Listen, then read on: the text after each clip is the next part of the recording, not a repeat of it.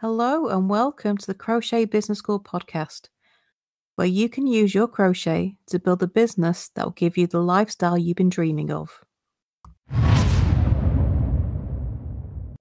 What happens when a package goes missing? Unfortunately, it's fairly common for packages to get lost in the post. But what do you have to do as a seller when one of your packages goes missing on the way to your buyer?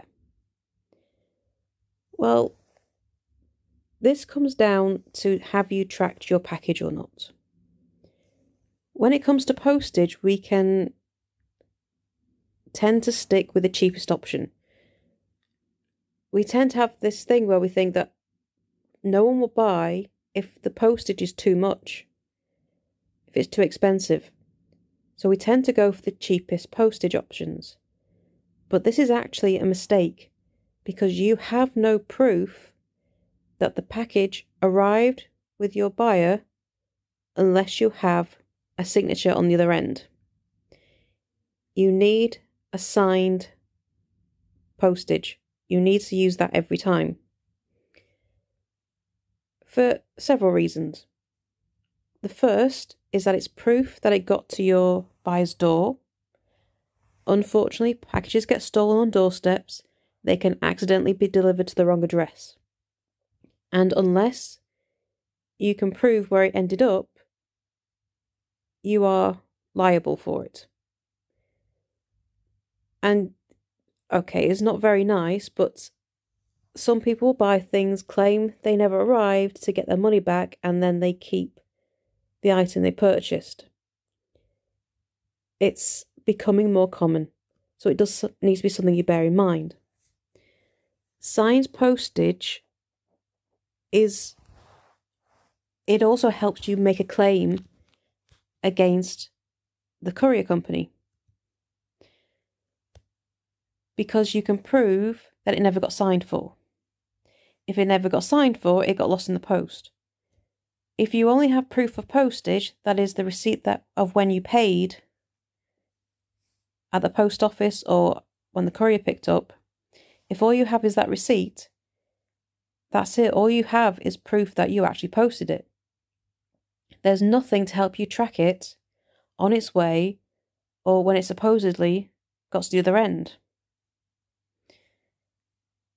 Yes, tracked services are more expensive, but it only protects you, it protects your buyer as well.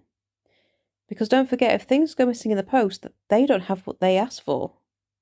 And if you have tracking, you can tell them where it got up to. You can tell them if it's just sitting in a depot somewhere and it's taken longer than usual. And it helps them keep more informed. Otherwise, you're just guessing. And that can lead to frustration on both sides. So there are different rules for each company, but you tend to have to wait 2 weeks before you can make a claim. But you tend to have to put that claim in within 28 days. So you've only got a 2-week window to claim back for your postage costs. So if you don't have tracking, what do you have to do when your item never turns up? Well, you're liable for everything. You either have to refund your customer or you have to remake the item and resend, all at your expense. And this is why tracking is worth it. I honestly wouldn't use any other postage service except a tracked service, because it really does protect you. When you begin making a lot of sales, you can end up really out of pocket for these missing packages. And unfortunately, it is far more common than you might realise. Tracking helps you. Tracking makes sure that you do not lose out. It really is worth it. It's the only guarantee you have that you can make a claim. It's the only guarantee you have that your package ends up where it's supposed to. you're far more less likely to get lost packages with tracked packages because everyone knows they're being tracked. It's got a nice big label on the front saying that it is a tracked service, and it is a protection. So, yes, tracked postage is more expensive, but it is worth it.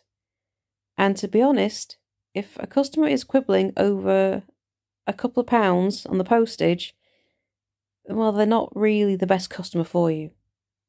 And it suggests that your prices are a little bit low, because quibbling over a couple of pounds on postage means that someone's looking for the cheapest possible price. I wouldn't worry about losing those customers. I'd say that you're not marketing to the right customer in the first place. So don't worry about losing customers over a bit of extra postage, and make sure you protect you and your customers by only using a tracked service, which means that you will not be left out of pocket when something goes missing. We'd love to hope for the best, but in business you also have to plan for the worst. So that's something to bear in mind. Thank you for joining me today and listening to this episode. If you have any questions about this subject or would like to carry on the conversation, then why not come and join our Facebook group for crochet sellers? Whether you're selling what you make, writing patterns, or making money from crochet another way, the support group is the place for you. You can also check out our newsletter. Just sign up using the link in the show notes and have tips and advice sent straight to your inbox every week. So thanks again for joining me, and I shall see you next time for the next episode. Bye for now.